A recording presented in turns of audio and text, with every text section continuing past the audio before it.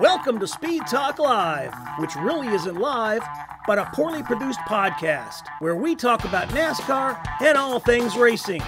And occasionally, we have a special guest or two when we can get them to show up. Sit down, strap in, hold on tight. Speed Talk Live is on the air. Green flag, green. Go, go, go, go. Welcome, everybody. It's a new week, and we're just coming out of COTA. I'm Greg Engel, here again with my associate editor, Owen Johnson. Hello, friend. How are you? Hey, Greg. I'm doing great. How about you? Good, good. So we got a lot to talk about this week. So we're coming out of COTA, Circuit of the Americas. William Byron won the race, led from pole, dominated the race. The only issue he had was coming up towards the end. Christopher Bell on fresher tires started to reel him in, started to catch him, ran out of time. And we wondered after the race if Byron thought he had enough time to finish it out and how satisfying it was to make some micro mistakes at the end and yet still win the race. I mean, you say that, and Rudy had the right strategy, I guess. That's what I was thinking in the first stage. He told me all week that the two-stopper was going to be the way to go. So I didn't realize that at the end, but yeah, I mean, it was just trying to have, not make mistakes. I feel like I made a lot of micro errors in the last 10 laps, and so I just gotta calm down a little bit and just kind of, look back at those 10 laps and think about what could I do better in the car to stay mentally locked in and not get flustered by the mirror or looking, seeing him closing in a braking zone. So I just feel like there's, things I can look back on to improve, but he definitely, had fresher tires, and I'm sure that helped a little bit, but yeah, I mean, it's good, but it's why we try to work harder and improve. But Christopher's really good. It seems like when he gets a taste of, the win, and at the end he's turns it up. So I knew that last lap he was going to be pushing hard, but Rudy gave me an idea of how much gap I had, and I kind of did the math in my head coming off turn one. I'm like, if I don't mess up, I think I'm going to be fine. But yeah, he was pushing hard. So Byron is the first repeat winner of 2024, and interestingly enough, it's the third year in a row he's done that. I don't know if you knew that, Owen. I didn't, but I mean, he's been incredibly dominant with his next-gen car. Hasn't been able to get a championship out of it, but he's won a whole lot of races, really come into form, and I do believe it. And, he's kind of he has started off the last 3 years strong, but it's going to, remains to be seen, because I think he kind of cools off when we get towards the playoffs. And if you remember, he didn't. The 1 year he was in contention and everybody thought he was going to win the Truck Series championship. I forget what year that was. And he lost that. He didn't even make the Truck Series Final Four. So, or the final, he missed one of the cutoffs. So we'll have to see if he can keep it up. He won 6 wins. He had 6 wins last year, obviously 2 wins now. And Byron said he is in a good place. I just feel like it reaffirms that the process that I'm doing during the week is correct. So if I do those things that I know are right, and the people around me are there to help me do those things and keep the ship kind of going, I know that stuff works. So, and I have a great team, and I think that when I am able to plug into what we're doing as a whole, and Rudy and I are able to have conversations during the week, and I get to a place where I feel confident, all that stuff clicks. So the sport's really hard. It's very easy to get caught up in all the moving parts and all the different challenges, but I just know that if I do, I guess what, is normal for me, I feel like it's good. So Hendrick won two out of the 3 races this weekend with their first Xfinity win, thanks to an incredible last lap pass by Kyle Larson, who started in the back of the field and only led 1 lap. And that's the first time, I don't know if you knew this, Owen, but that's the first time that's ever happened. I did know that. I think the previous record was Richard Petty, but he led 2 laps because he started on the pole and then went to the back. But in this case, Larson was sent to the back with a penalty for replacing some worn out brake rotors Yep. and had to claw his way back through the field. Ended up on the right strategy at the end of the race with fresh tires to chase down Shane Van Gisbergen and Austin Hill and got the win. Yeah, and it was, and of course, poor SVG was on the last lap was penalized for going out of track limits in the S's, and we're going to talk about that in a minute. The one thing I wanted to wrap up from COTA in terms of Hendrick is William Byron. You know, Chase Elliott hasn't won, and neither is Byron, and they both were out with injuries, and Elliott had a suspension and all that. It seems to be like it's been Byron and Larson. And I think Elliott is going to come back in form. And so I think is William Byron. You know, he's had 7 wins with Hendrick. I think you mean Bowman. Or Bowman. Yeah, that's what I meant. Keep me honest, man. Keep me honest. But yeah, you're right. Bowman has had 7 wins with Hendrick, but none since 2022 when he won at Vegas. Of course, he missed 5 races near the end of the season due to concussion symptoms, and towards the end of the year came back, but then in April 2023 last year, broke his back in a sprint car accident and missed 3 races. He's already said, you know, he's going to curtail that activity. And then when he returned at Charlotte, he was 4th at the Circuit of the Americas. When he returned, he started the season with 2nd place finish in the opening Daytona 500, and Sunday he was 4th at COTA. His 2nd consecutive top 5 finish. Despite his struggles, Hendrick Motorsports still seems to be confident in Alex Bowman. And this is what, and I still got to get used to this title, the fact that Jeff Gordon is a vice president at Hendrick Motorsports. This is what Jeff Gordon said about Bowman after the Sunday race. Oh, and Bowman, yeah. I mean, you know, when Bowman gets on a roll and he gets his confidence up, I mean, there's no telling what they're capable of doing. So I'm really happy for them, 2 top 5s in a row. And you know, they'd had a couple rough weeks, so they needed this. And Hendrick Motorsports is tough, right? I mean, you're 4 of the top drivers and teams out there, and there's a lot of pressure on you. And if you're winning, then there's pressure to continue. And when you're not, you know, winning, or you're not, you know, at the same level as your teammates, there's a ton of pressure, you know, that you got to get there. So I'm proud of him and Blake, the way that they've been working hard together to get some good finishes. And now I can't wait to see what they do next as well.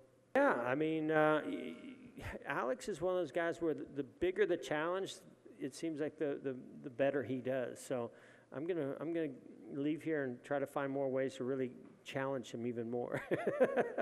You know, but you know, he's a great race car driver, and it just takes the whole combination to get the I mean, they didn't qualify well, but they had a good car, it seemed like, all weekend, and I think his confidence in the car, especially once they dropped the green flag, it showed, and Blake called a good race. And Owen, Alex Bowman is not the only driver that's struggling in Hendrick Motorsports. Yeah, the other driver who's struggling is Chase Elliott. He hasn't reached the top 5, and I think it's 16 races. And that's probably, I mean, there's no indication that's going to stop after Richmond. He ran reasonably well at COTA at stages, but he struggled since his surgery last season that took him out of the car. And he has not performed the last 2 seasons. And it almost feels to me like Hendrick is a tale of 2 teams. You have William Byron and Kyle Larson running up front, and then Alex Bowman and Elliott in good equipment, running reasonably well sometimes, but just not able to get the finishes that you'd expect out of Hendrick. Yeah, and it's going to be interesting to see as the season goes on. I mean, it's you know, we're 6 races in. It's going to be interesting to see if Hendrick can, you know, kind of turn that around and get all 4 of its drivers up there, because if they can do that, then, you know, it's going to be a Hendrick show all year long. And I think they got the speed. I think they've got the balance. I know Elliott said somewhere that he's still trying to find the balance in the next gen car. And he doesn't have as much experience as the other guys, you know, primarily due to missing races because of the surgery, and also because of, you know, his suspension. So I get it. And hopefully he's going to catch up. We'll see that. I mean, he is the sport's most popular driver, and having 14th place finish at COTA is not going to cut it. So it'll be interesting to see how that goes. So let's talk about the other wrap up from COTA. We mentioned it. SVG got penalized on the final lap of the Xfinity race, out of bounds, and was what, 30 seconds, I think, which is fair if you're going to do that. I hated to see that because SVG had a fantastic day. I personally, now I don't cheer for drivers.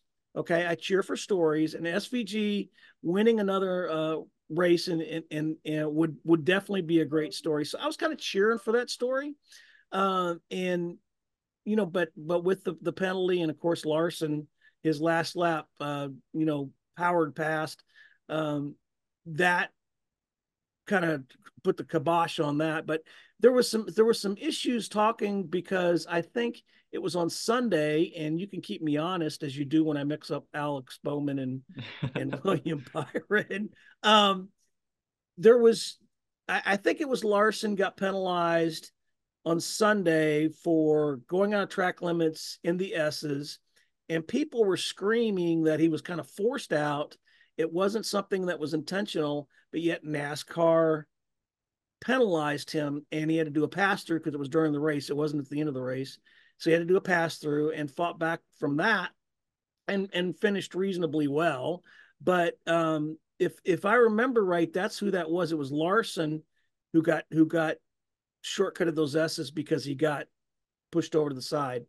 This week, NASCAR talked about, so they're going to look at that rule, because and I think they kind of have some egg on their faces, so to speak, only because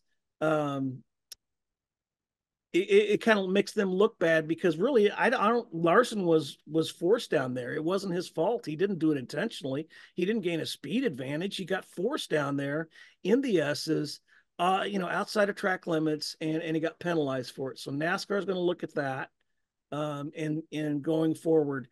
Overall, what was your impression of the COTA races, both all three, the truck, the Xfinity, and the Cup race?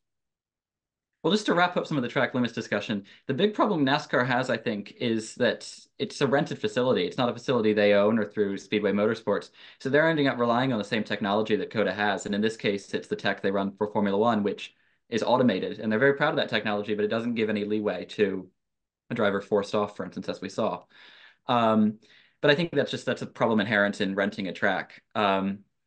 Overall, I thought it put on good racing. I thought it put on better racing than I think we saw last year. Last year came down to a lot of chaos. This year it was actually a good race. Strategy played into it. Pitting ended up determining who won the race, which is always good to put it in the crew chief's hands a bit and see some variability. So I thought overall it was a good race, solid for COTA. Yeah, it was a high speed chess match. I think Byron pitted before each of the stages, so he really didn't get that many stage points. But that ultimately won in the race, and I thought that was cool. And then Bell putting on the tires later than anybody else and make that last few laps run, almost pulled it off. That would have been cool to see, but I thought it was a good race. And I thought, like I said, it was a high speed chess match, and whoever had the better the better strategy won, and in this case it was Byron. But Bell, man, almost pulled it off. And one last note about the COTA, the bizarre sight of Marco Andretti losing his rear axle assembly. I've never seen in all my life, in all the years I've been around racing, I've never seen an entire rear axle come off and go rolling across the track like that. And of course, good thing he was okay, but there were no penalties for that. Penalty sheet came out this week. There were a couple of loose lug nuts, but there was no penalty for losing your entire rear axle. So I'm assuming it was something that NASCAR determined wasn't the team's fault. But I'm surprised it doesn't fit in the loose wheel category. You get a penalty for that. I think I don't know. I don't know when it happened. I saw on social media that day when it happened. I saw people saying, "Oh, do you suspend them for 4 weeks instead of 2?" So we'll see. But I felt bad because Marco Andretti's a great driver. Obviously, great family comes from. So I wanted to see him do well, and that would have been another good story. But we'll see going forward how much he improves and the trucks. I almost think that I thought this, because you were talking about the rented track, and I didn't know that, which is why you're the smarter of the two. Or I just didn't think of that. Um, I'm almost thinking, I mean, it's cool to see the trucks race there. It's cool to see Xfinity race there. They were both good races, but I almost would like to see that used as an opportunity to pull away or to maybe take the trucks and Xfinity series to different places and try different things. You know, different tracks maybe, and keep COTA just for Cup. I think that would be a lot more interesting to see than having the trucks and Xfinity. But that's just me, and Well, NASCAR's going to do what they want to do. it's the only road course for trucks this year, which Yeah, I I think didn't is realize interesting that. because Yeah, I know I think Canadian Tire, for instance, is one of their better races, and I don't know why they took that one away in favor of COTA, which is always it's a good race, but it's not. I don't think it's the best road course for the trucks. maybe we could, maybe they should investigate different road courses to take the trucks. That would be cool. That'd be cool. Mm. But we'll see. And you're right. I forgot to mention that this is the only road course for trucks, which is good or bad. I don't know. But we'll see. All right. Why, you little maggot! You make me want to vomit! All right. This week's rants, ladies and gentlemen, boys and girls. I'm going to let it lead off with Owen, because Owen you've got that English sensibility where you're kind of calm, but this weekend you got a kind of little rant going on. So I'm going to turn the rants over to you to get started. All right. Well, I think we got to start this rant just talking about Connor Zilisch. And just before we talk about him, just wrap up his weekend, I got to read this to make sure I don't miss anything. He started for the Truck Series, his first ever NASCAR national race, started on the pole, missed the first turn, goes a lap down for repairs, gets spun after getting the free pass, then gets a pass through for corner cutting in the one part of the track where they actually enforce it, gets a tire rub, gets another pass through, and still ends up fourth. Then his crew chief gets a post-race penalty for a loose lug nut. So what a welcome to the sport for Connor Zilisch. And And if I there's got one. anyone I want to hear. I got one up on you. You got me earlier with the track rental. Connor, he qualified on the pole, but it was a track record. What a debut! Mm. What a debut! This young kid for his first NASCAR National Series race, all that and more, and finished fourth. Yeah, and if there's one guy I want to hear after the race, I want to hear his thoughts on as he heads out right to another ARCA race. But instead, we get no quotes from Zilisch. We get 2 TV interviews, and then we cut to race day on FS1 for the Xfinity Series race. So I get it. The race had a red flag in overtime, so it definitely went into the next programming. But the next programming was NASCAR coverage. I'd rather hear from some of the drivers in the race than hear another voiceover about what we might expect in the next race. And Connor Zilisch specifically, he had to run to a plane in this case, sure. But it doesn't need to be him. It could be more drivers than just first and second instead of just more NASCAR coverage. So I was a bit disappointed by that after the Truck Series. And that's a common gripe for me too, because we can't get to every race, both financially and with everything else we got going on. So we sometimes depend on getting quotes from the manufacturers, and we don't normally take them from somebody on social media, but people get. There's people there, and even when you're there, you'll be in the press box because you're going to watch the whole race. You can't make it down to pit road post race and get all the quotes. So we sometimes depend on the manufacturers, and in the trucks and Xfinity series, Toyota and Ford will usually provide quotes. Chevy doesn't. And to be honest, Ford doesn't always do that either. But that's the other thing that irritates me, is the fact that when you do get quotes, if you're a Toyota driver and you crash out of the race, or you lose and you end up, fifth, and you were leading at the last lap or something, that's still a story. We still would like to get a quote from that. And I know you don't want to be putting your driver in a bad light, but it's we need to have that, because that's the whole story and people want to know that. And I know that when you talk about sponsors, for example, you talk about sponsors and they want to be put in a good light, but at the end of the day, as long as their brand is getting exposure, right? Any media is good media, for sponsors and brands. So I think that, I wish they would do that. And yeah, so we I don't want to default the fact that there's a lot of guys that can't afford to go to track, to go to every race. It's not like it was before. When I started in the sport, writing for the Sporting News, I went to every race.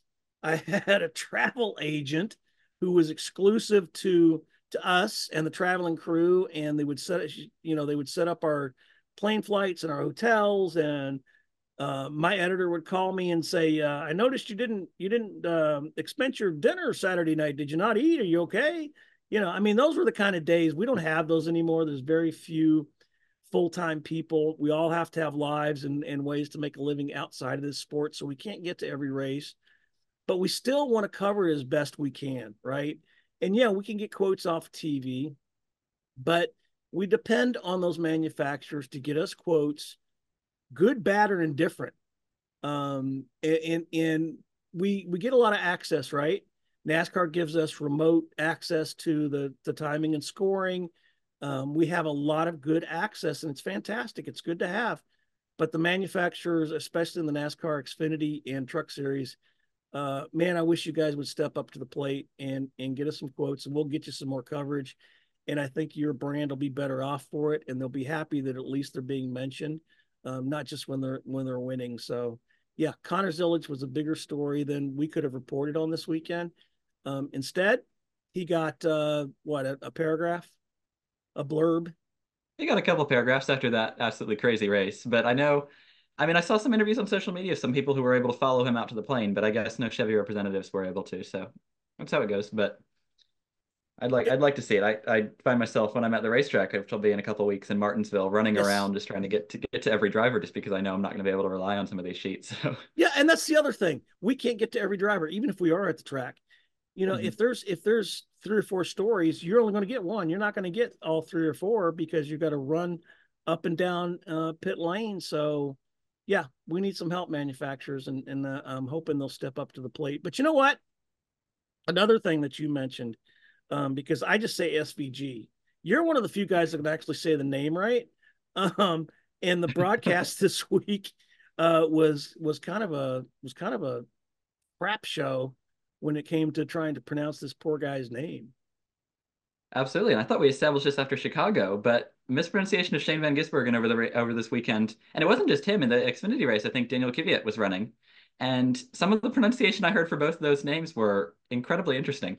But I think it just comes down to it. If you're a broadcaster, that's preparation. I have to, when I'm writing these stories, I have to spell the names correctly. I have to get their racing record correct, and I get making mistakes. But especially for Shane Van Gisbergen, we established this after Chicago. Pronunciation was such a big deal.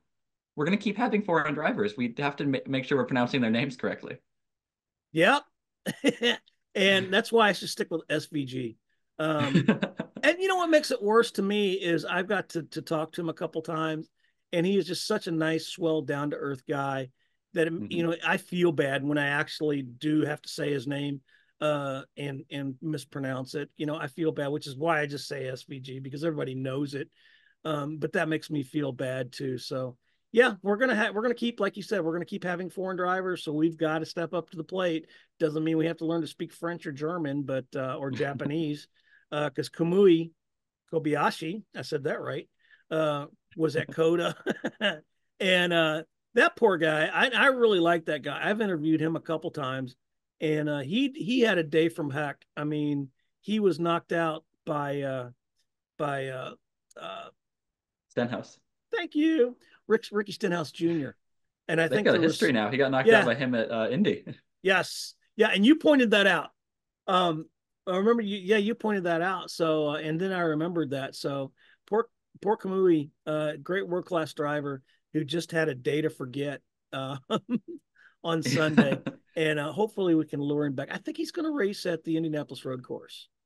I hope so. He's an incredible driver. He's got the record for the fastest lap around the Circuit de la Sarthe, where they hold the Le Mans 24 hours. So he is definitely a really fast world-class racing driver on the podium in Formula One. But I think the aggression in NASCAR sometimes surprises him.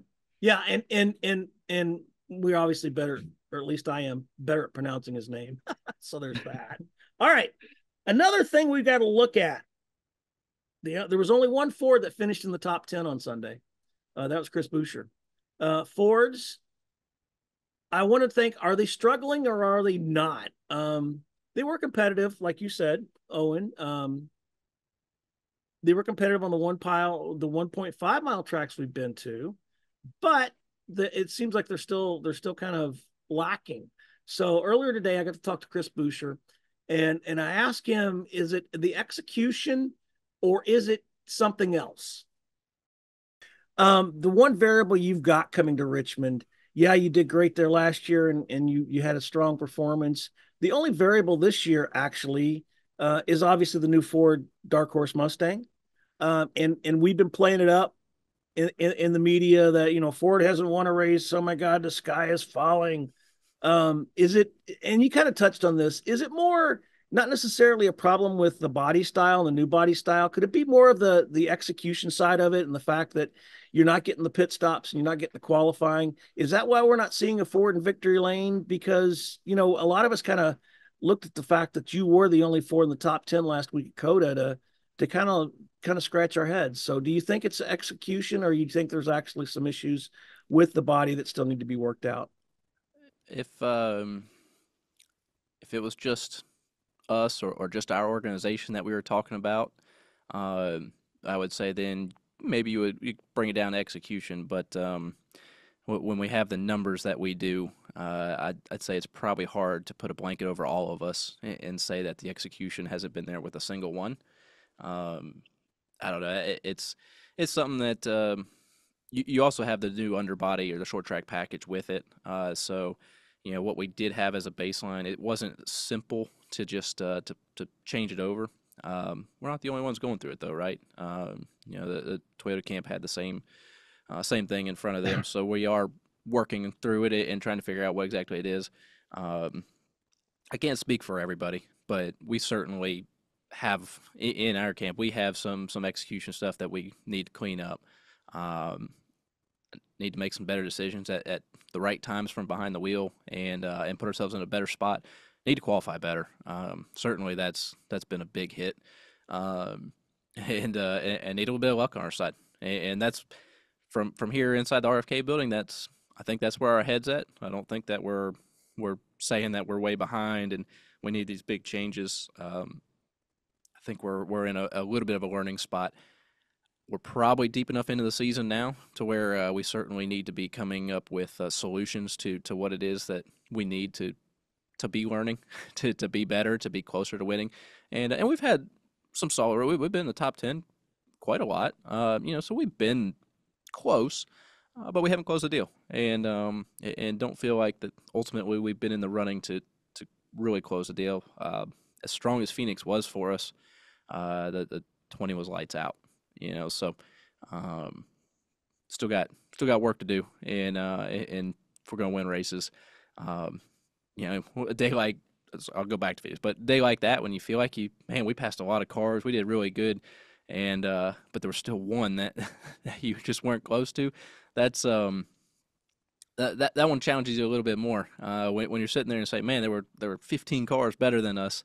Man, we know we got some work to do, a lot of ways to improve, but when one car finds a way, one team finds a way, that puts everybody else on notice. So that's where we're at. Don't panic yet. Don't panic yet. We got a couple good tracks coming at us still, and we are excited about what the next 4 to 5 weeks will hold for us. Need some cleanup. Have you noticed more engagement from Ford since they're winless? Uh, that's no, not from where I'm sitting right now. Maybe that's probably for higher tables than mine, but for me, it's been a lot of business as usual.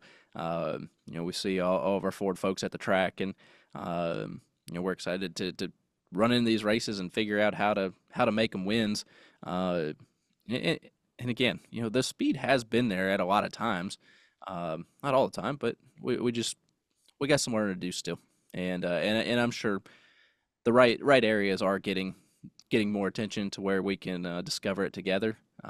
It's just probably in different rooms than where I'm at. So what's your take on that, Owen? Do you think the Fords are it's a problem with the new body, or is it just execution on their part on individual teams? What do you think?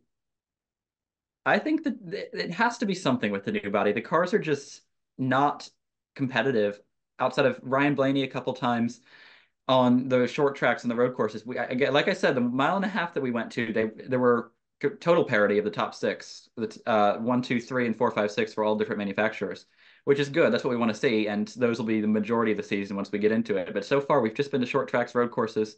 They were fast in the Daytona 500, so I don't think that necessarily works because they ended up getting wrecked out. But the short tracks and the road courses, we just haven't seen anything from it. And it seems to me that since all the cars there are involved, it's got to be a Ford problem.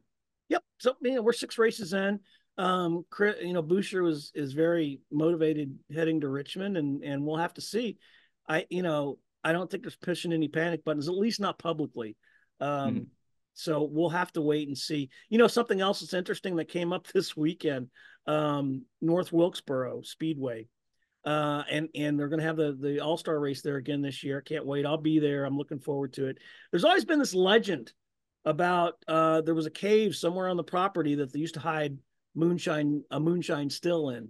And people from Junior Johnson to some of the locals used to talk about, yep, it was here. And it was a big legend. And for anybody that doesn't know, obviously moonshining was a big part of NASCAR's early years. And Wilkes County is known as the moonshine capital of America, then and now. But over the last week, they're getting ready for the All-Star race, and they were working on part of the grandstands and found a hole under the grandstands containing a cave, and it has some brick walls. And they haven't dug down into it to find if there's a still or not. But I remember when Junior Johnson, and he passed away in 2019, which is a shame. I wish he would have been there to see North Wilkesboro be reborn, because he's from there and raced there a lot, and it was, he was synonymous with that track. But anyway, and he was also a bootlegger. His dad was a bootlegger. Junior spent a year in jail, but not for getting caught running moonshine. It was because he had an illegal still. But he was one of the ones that used to say, yeah, there's a cave on this property, and nobody ever found it. So maybe they found it. We'll have to see how that plays out. But we've got the All-Star race in a couple months. I'll be there, and I'll see, and maybe they'll find it by then, and maybe that'll be the new media center. They'll turn that cave, because right now they have a little bitty trailer and they shove us all in a trailer, which is fine. I'm glad. But maybe they'll put us in the cave, in the old moonshiners cave, or they can open it up to hospitality or something. I don't know. One note on North Wilkesboro that I love. I mean, there's nothing I don't love about North Wilkesboro. Their press box there is not really a press box. It stands coming into turn 3, where they cover it with a like I want to say a tent, but it's not really a tent. It's like one of those awnings. And they set up tables, and they have some monitors, and they have internet access, but you are outside. And the first time when I first heard that, I thought, what in the hell is this? Maybe because I'm just a spoiled brat and I'm used to the press box at like Daytona, which is the best press box in the history of press boxes, but don't get me started.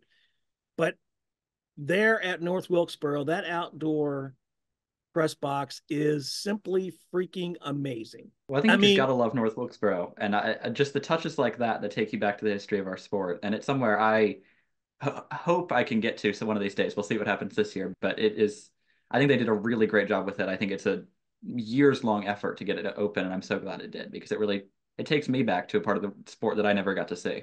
And sitting there in that press box, hearing the cars go by, feeling the roar of the fans and everything that goes on, it is amazing. Golly.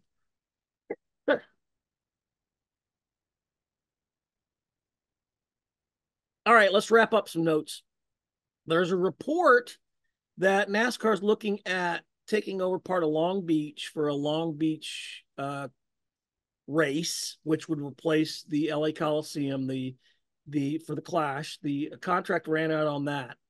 So there's now talk about going to Long Beach, which is not that far away. IndyCar, of course, is up in arms about it. They're not happy about it because it's their purview, what the Long Beach Grand Prix is one of the most popular stops on the IndyCar circuit, besides the Indianapolis 500. And now, so it looks like, I don't know, will we see a NASCAR race at Long Beach? I mean, that remains to be seen, but we'll see. And speaking of California, and you brought this up and you reminded me, IndyCar was at Thermal, which is in Palm Springs.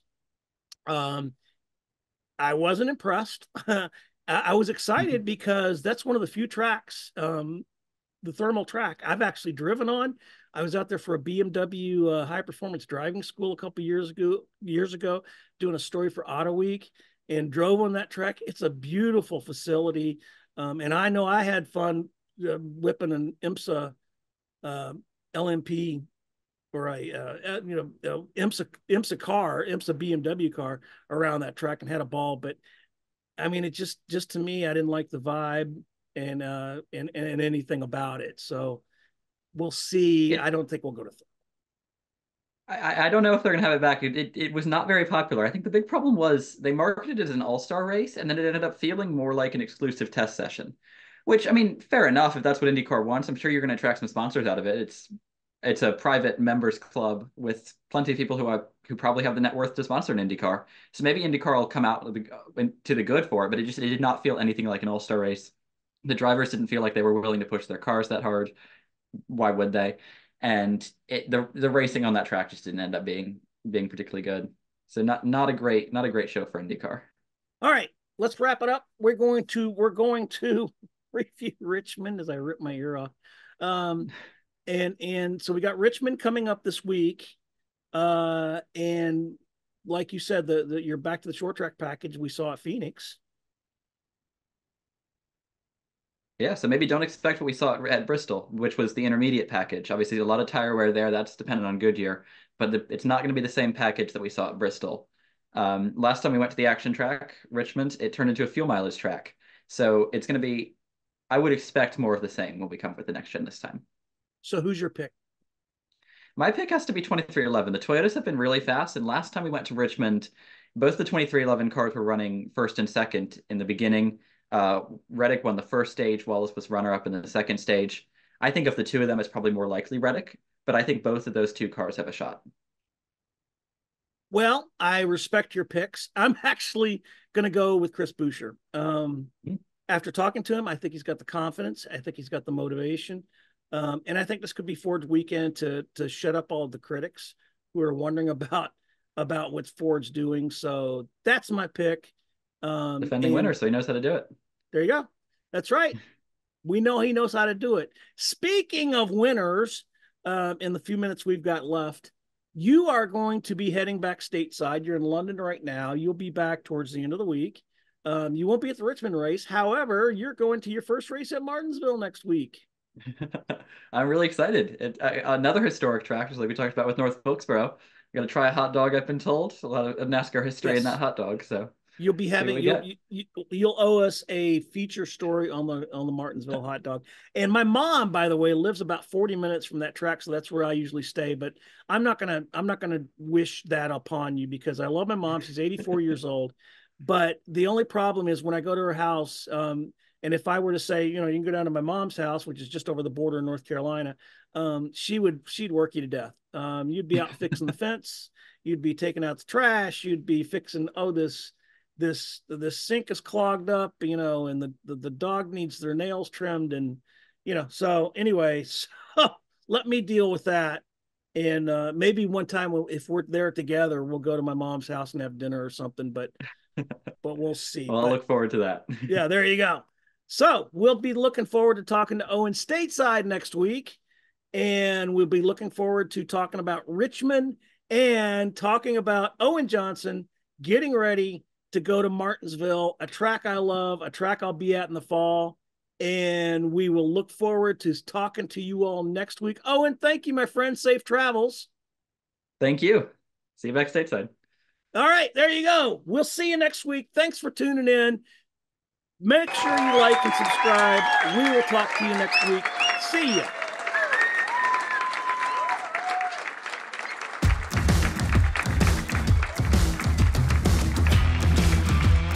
Thanks for listening to Speed Talk Live. For questions or just to tell us how bad our production is or to leave other feedback, leave us a comment below. For all the latest NASCAR news, visit www.cupscene.com. Until next time, peace out and let's go racing.